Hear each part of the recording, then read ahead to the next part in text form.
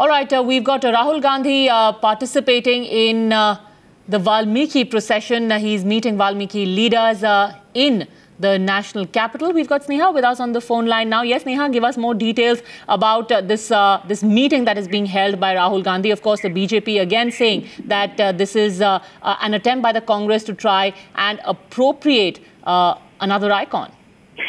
Well, yes, absolutely. In fact, Rahul Gandhi is in Lal Killa. As we speak, he is in Lal Killa, and this is a flagging of a march of Dalits and Dalit leaders also from Lal Killa to the Valmiki temple in Panchkuiya in the national capital. Well, Rahul Gandhi is flagging off this march, and the Congress is marking the Valmiki Jayanti celebrations today.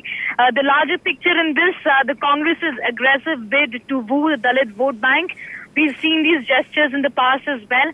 Only a couple of days ago, he visited the Dalit family in Faridabad, also that was affected. And the Congress has been trying to woo the Dalit vote bank. Punjab elections around the corner. Uttar Pradesh elections around the corner. Even in a state like Punjab, 30% of the vote bank, 30% of the voting population is that of the Dalit. Right. So